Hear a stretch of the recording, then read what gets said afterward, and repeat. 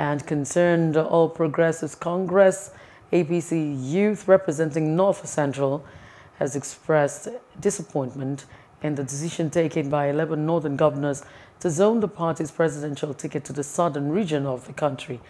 The group, at a protest around the A.P.C National Secretariat in Abuja, expressed shock that the governors, who could not come together to make policies that would tackle issues affecting the North and Nigeria at large, which is mainly insecurity, have now signed up for Southern candidate for the A.P.C based on their selfish interests. Lastly, we want to call on the attention of the All Progressives Congress and the delegates of our great party that if we wish to remain in power come 2023, there are three major factors we must consider for any candidate that will represent the party, not just the interest of the microscopic few. 1. The candidate must have proven records in addressing the #1 issue of insecurity in his own capacity at his own state. This is an issue that is affecting the nation at large, particularly the northern Nigeria, where the majority of the votes will come from.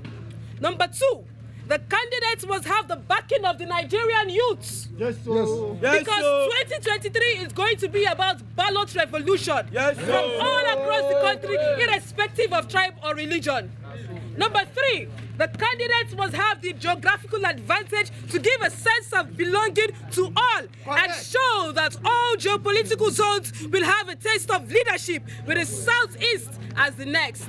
Concerned A.P.C representing North Central youth, we are all gathered here to express our disappointment in the decision taken by 11 northern governors just for their ecogenic and morbid desire for the bargain of vice president slot.